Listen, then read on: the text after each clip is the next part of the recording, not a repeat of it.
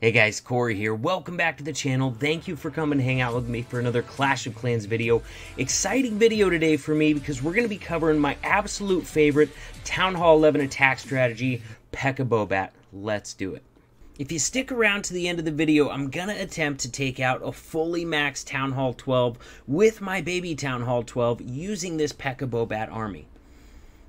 If you like this video, don't forget to subscribe to the channel, throw a like on the video as well, guys. Let's dive right in. We're talking about Pekka BoBat. The idea of this army is sending in basically your whole army. You're going to funnel, then you're going to send in those Pekkas with the heroes, the bowlers, the healers, all those things right through the core of a base, and you're really trying to take out most of the base with that squad, but in particular, you're trying to take out all the splash damage. Splash damage buildings, just the ones that hit air to protect your bats later on. So we're talking multi-target infernos, we're talking wizard towers, and that's it. Multi-target infernos and wizard towers. That is it. So if you look at this base, he's got these double walls out here, all right, to keep troops from breaking in. But we got a town hall on the far side of the base, and the wall wrecker doesn't care how many walls are in front of it. It's going to break in.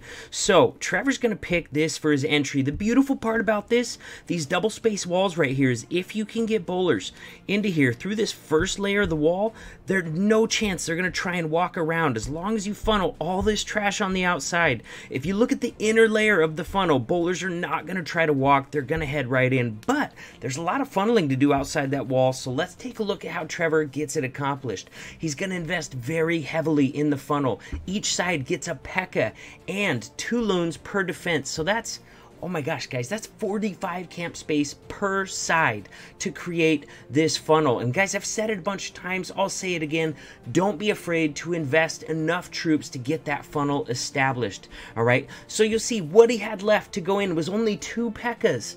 Then his heroes, 7 bowlers, 4 healers, all right? But he does have another Pekka inside the wall wrecker, and because that funnel was perfect, it's going to be plenty. In fact, he's only coming into this base with 3 Pekkas. Let's pay attention to how many of those Pekkas he has left at the end of this raid. Beautiful rage there coming into that section. Wants to start him off doing a lot of damage, and then a Grand Warden ability to kind of keep those Pekkas and bowlers alive through the loon blast going in. Queen is working on cleaning up all those pups. Pekkas and bowlers are already doing their thing. Look how deep the wall wrecker got in there, you guys. If you put your Pekkas down before your wall wrecker, it'll make it a lot further into the base. So guys, hold on, we're going to pause. Look at what we got left. All right, most of the splash damage is gone. Well, kind of like half. We still got 3 wizard towers in the backside, but of those 3, 2 of them are facing in, firing on those Pekkas right there. So as long as they're being tanked by those Pekkas, they're not going to pose any problem to the bats. We look at all the rest of the defenses going on around here. No real splash damage left, so he's got those bats coming in from the right-hand side, and they're just going to work their way straight throughout this base. Had an ice golem for the backside. Couldn't really tank any of these splash damage defenses, but I'm thinking this was a fresh hit. He didn't know where that Tesla farm was, so he wanted an ice golem in case of an unknown Tesla farm out there. That one remaining wizard tower that wasn't being tanked, that's where the freeze spells comes in. Uses two free spells on the wizard tower, and since he didn't have any splash damage left, he went ahead and just froze this last section. Had 2 Teslas in there, had an archer tower in there. It might not be splash damage, but those air targeting defenses will definitely still chip away at the bats. And guys, look at this. Look, I told you to pay attention to how many Pekkas are left. Only 3 went into the base, and all 3 of those Pekkas are going to be surviving the raid, guys. He just now popped his queen ability just to get her through that wall. She wasn't even low on health, guys. Still has a ton of bats running around helping clean up the base. Barbarian King is still alive. Only went in with 2 Pekkas and 1 in the wall wrecker, and he just didn't lose much, guys. He lost healers and bowlers. That's about it, guys. This base absolutely annihilated. He did a perfect job of executing and a perfect job of identifying this base as being won this week to Pekka BoBat. Let's go check out our next example. So our last example was of just a really beautifully identified and executed attack. That one was by Trevor. This one's also by Trevor. This one's not going to go so smooth. This one's more of a good example of just how powerful this attack is. You can literally screw up some serious stuff and still have a good chance of getting a 3-star with this attack. That's how powerful it is. Check out this one. He sent his king into a Tesla farm. Probably didn't know it was there, but as a result, he's not going to get that funnel established all the way. Look at that. Look at that storage that's still up over on that side. Something is going to draw the queen down and outside of the base. She's not going in. And it's not a hound CC this time, you guys. There's a big dragon in that CC. And with that queen walking around the outside of this base, there is 0 things in there that can kill that dragon. He has no wizards, not even any archers in there, air targeting to help kill that dragon. He's got 1 poison, but you guys know 1 poison is not enough to kill a maxed out big dragon. So he's in trouble at this point. What is going to kill the dragon on this raid? You guys are about to see. Queen's just kind of doing her thing on the outside of the base, but Pekkas and bowlers are still doing good things in there, still getting a lot of the splash damage taken out of this base. In fact, the queen walking around, she ended up taking out another wizard tower. And look at this, just like that, we've only got 2 splash damage structures in this base. We got that multi-target Inferno in the middle. He decides to start his bats right there in the middle of the base. That is so unorthodox. Normally you're going to start him on the outside of a base, but he didn't trust the pathing. He wanted to get that multi taken out early. Now, the wizard tower is a non-issue because he brought that ice golem, and it is so easily tanked by that ice golem right there. Just absolutely beautiful job. And now the dragon even goes down and kills the queen. Dragon still has a sliver of health. That dragon's still alive, you guys, and this raid is still going. Bats are moving throughout the base. Since he didn't have any splash damage defenses left, he goes ahead and starts freezing any other air targeting defenses he can up there. It just ended up being that archer tower. Oh my god, what ended up taking out that dragon finally? Was it the archers on the left? Oh my god, you guys, I honestly, when I first watched this real quick, I thought the bats killed the dragon because I've had that happen before. I've had my queen walk, I've had a big dragon survive, and I've had my bats towards the end of the raid reach over and just wreck the dragon and 3-star base. Guys, that's how strong this attack is. Something that serious can go wrong. That dragon spent 2 minutes in that base firing on Pekkas, firing on bowlers, firing on the warden, firing on the healers, and, you know, as a result, killed them all, and he's still gonna triple it anyways, guys. That's how powerful this attack is. It's absolutely insane, guys. Let's check out our next example. And guys, yeah, let's check out our next example. Here is another example right here. This is a little different entry than the first 2 that we've seen. This is going to be a queen walk into the Pekka BoBat entry, which is actually the version that I learned first. So that when I first started using this attack, that was all I would look for. I would look for that queen walk where I could queen walk into a nice entry. And then I saw Hex wrecking a bunch of bases with it, just entering straight in like you would with an old school HGHB attack, and just really made it available for that many more bases. But queen walking into an entry, still definitely an option. Really good spot for it here. His queen is not taking a lot of heat, so he might not even have to burn his queen's ability, especially if she steps out of range of that archer tower on the right and gets the Pekkas in there soon enough. But on these type of attacks, if my queen gets in trouble, like his is a little bit right there, if you have to choose between popping her ability and using a rage, I will pop her ability every single time because I want to get the most value out of those rages, and you're gonna get a lot more value out of raging everything in your army than you will out of just raging your queen. So there we go. He managed to save his queen ability for now, though, so he gets to use that a little deeper into this base. Excellent Grand Warden ability. Eagle shots were raining down. That loon in the enemy CC was trying to kill bowlers, trying to kill Pekkas. So beautifully timed Grand Warden ability. Want to try and time that thing when your army is going to be taking the most damage. And he did a great job of that right there. Look at this, guys. What do we have left in the base? Unfortunately, he didn't plan his pathing out, I would say, as well as he could have, because he still has 3 splash damage structures. 4, actually, if you count that wizard tower on the very bottom there. I would think the queen would reach down and grab that, but she's not pathing that way, so he gets the first freeze on that wizard tower. But oh, he should have used the second freeze on that wizard tower because it wrecked a lot of bats. So he used the last 2 on the multi-target Inferno. As you guys can see, this one did not go perfect to plan. He lost those bats. He didn't even get that much with the bats. And that's why this is another example of how powerful this attack is. He maybe got 4 defenses with the bats, Maybe. Obviously, didn't go 100% to plan, and he's gonna triple it anyways, guys. How many other attacks out there do you know of where you can have serious things go wrong in the attack and still have a pretty good expectation of 3-starring just on the strength of the attack? Because, guys, the bats are strong, especially if it's planned well and everything goes right. Bats are super strong, but if it doesn't, guys, you always have the power of those P.E.K.K.A.s, guys. They're insane. They're monsters. They're beasts. They have so much HP. They do so much DPS. Look at these P.E.K.K.A.s just bullying their way through the rest of this base. No problem, guys. Bats died soon. We got a queen left. We got a warden left. We got 2 P.E.K.K.A.s left. We got archers and wizards running around. Not even close, honestly, all right? Wasn't smashed, but it wasn't a close nail-biter triple either. It was well in hand the whole time, guys. Now, let's see if I can triple. Don't have it cooked on my Town Hall 11, but I got it cooked on my Town Hall 12, so I'm going to go hit some bases, see if I can get 12v12 triple using this army. All right, guys, going to give this base a shot. I think I might actually queen walk into this one here.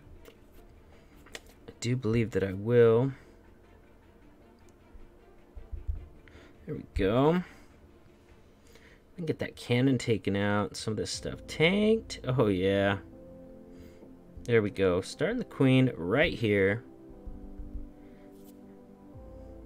Going to need to pop her ability early just because she's taking so much damage right there. But you know what? I'm not too worried about that, honestly. Now, gonna get that wall wrecker going in because a lot of this stuff's being tanked. Need the king to create that funnel. Also need that wall wrecker to get this wall opened up. There we go. Come on. I need everybody to go in the base right now. That's exactly what I need to happen. Bowlers, I need you to go right back in there where you were just a second ago.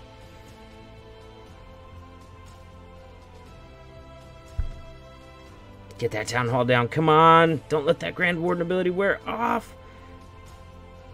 Do I have any bowlers left? That is the question. Oh my god, yes I do.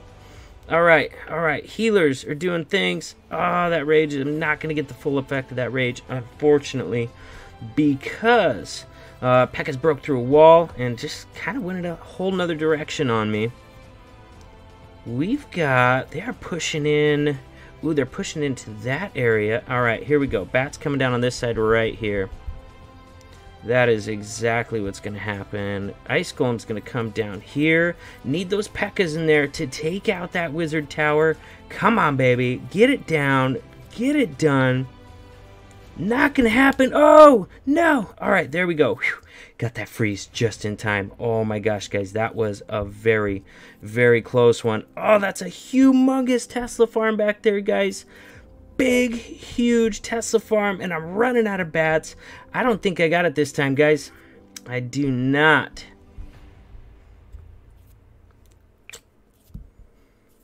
Got a bunch of P.E.K.K.A.s and bowlers left, but they needed some more guidance in that base.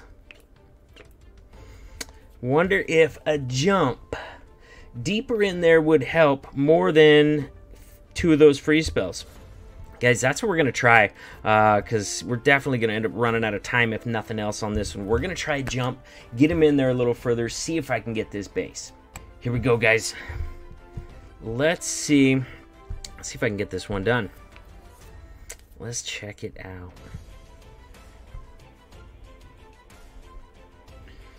Get that with 3 loons right there. I'm going to start the queen right here.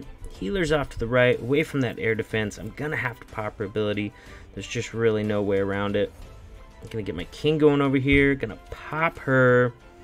Also, everything's being tanked, so we need that wall wrecker to get in there and start doing stuff. There we go. There we go. I'm going to get a wizard out here just to make sure we get that other building as well. Come on. There we go. There's a good queen. All right. Bowlers coming in as well, followed by the Grand Warden. Everything being healed up so far. Come on. Get that opened. There we go. All right. I'm trying to be patient with this first rage so that it gets us through that town hall. And I'm going to get this jump down nice and early.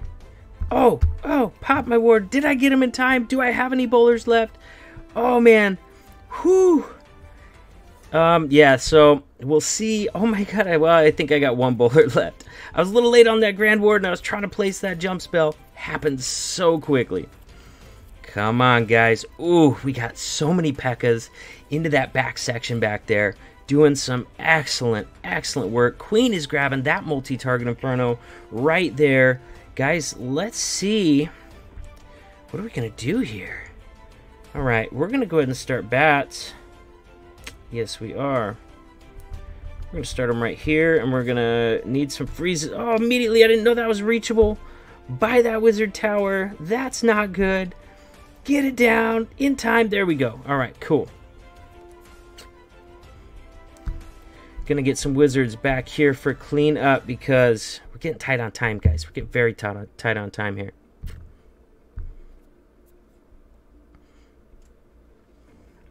All right, I'm gonna try to freeze for maximum value on that Tesla farm. Right now, they're all, oh, they are all being tanked. Oh my gosh.